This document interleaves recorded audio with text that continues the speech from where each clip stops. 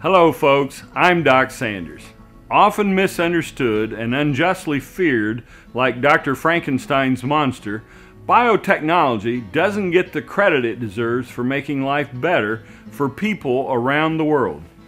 You may not realize it, but biotechnology has been around for years, just in simpler forms, in processes we've come to take for granted and don't typically think of as biotechnology. There's fermentation, for example, as in cheese and bread making, beer brewing, and making penicillin. Biotechnology has since become more sophisticated. Scientists can now isolate genes from plants and insert them into other plants to produce new products that benefit all of us. Also, through biotechnology, bacterial cells are used to produce animal and human proteins, hormones, and other biological components that promote processes such as blood clotting. One of the most useful genetic combinations produces human insulin.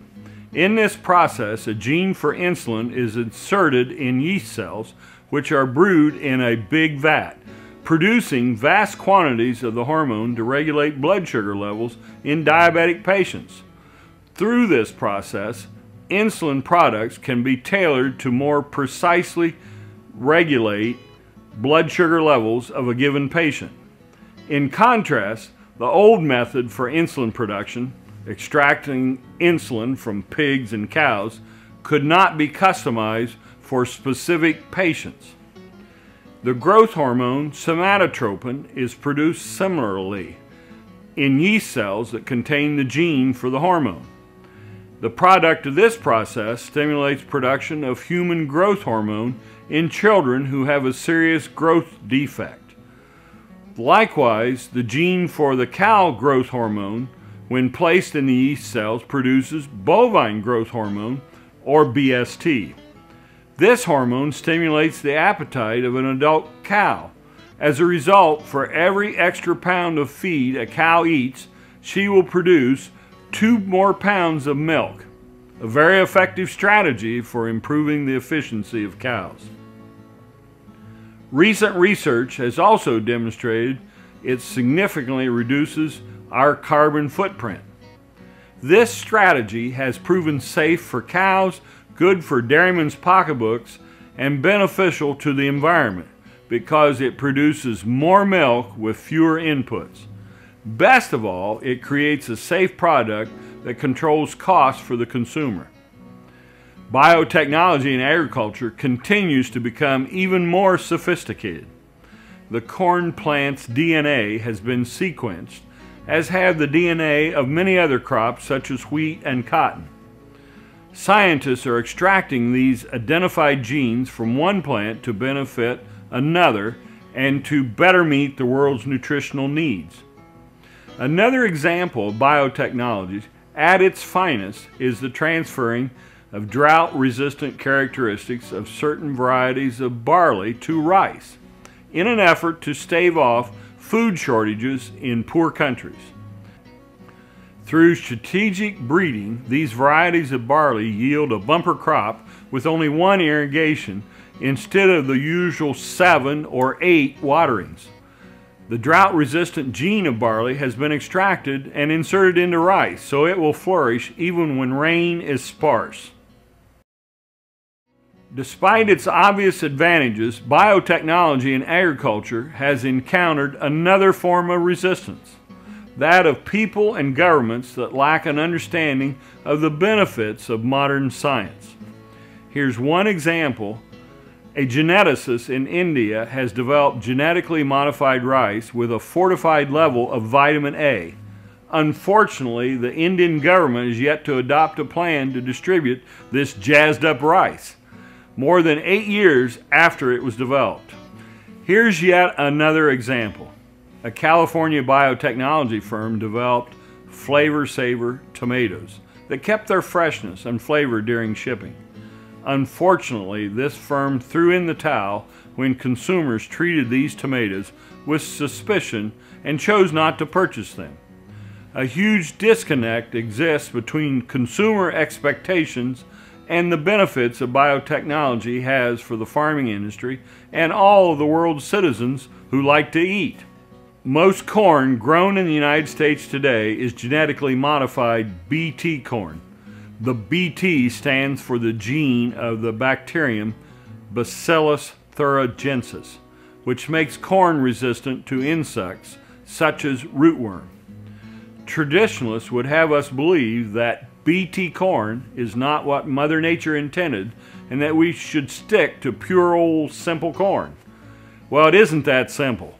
For centuries, since the days of the Aztecs in which corn has its roots, we have been modifying the corn plant through breeding and selection.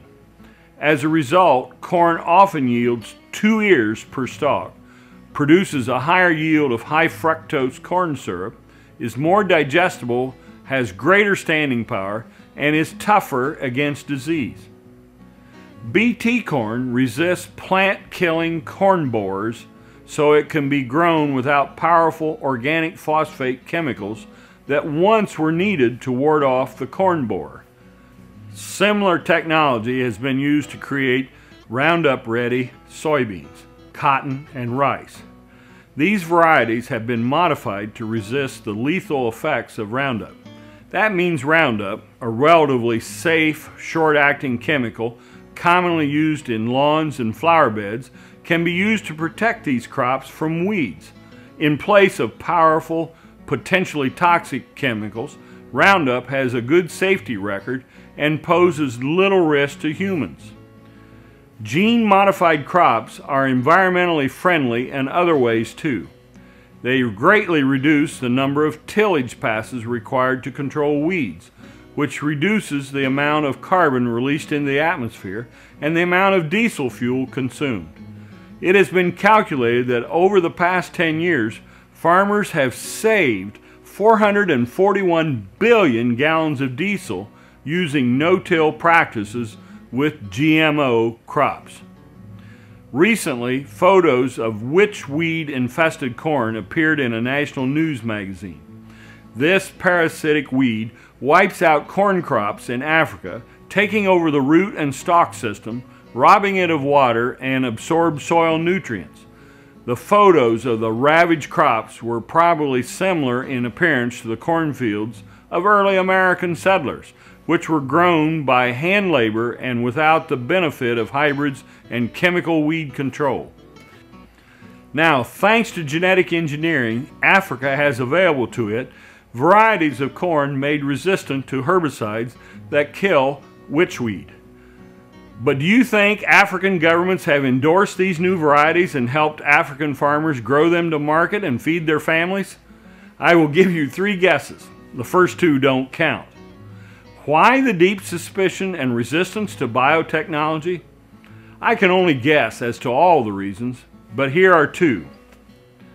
Our society has been through a couple of food scares that are not well understood. Mad cow disease, even though relatively rare, needs more research regarding its infectivity and the fact it occurs in cows that have consumed prion-laden feed. Secondly is the onset of E. coli, OH157 illnesses. Even though E. coli is a food contamination issue, it has occurred because of a mutation within E. coli. Why has this occurred? Well, it's anybody's guess. Many civilized societies in the world would want guarantees that their food contains 0 risk. They seem to forget that we live in an imperfect world where there's risk in simply getting out of bed in the morning or not getting out of bed.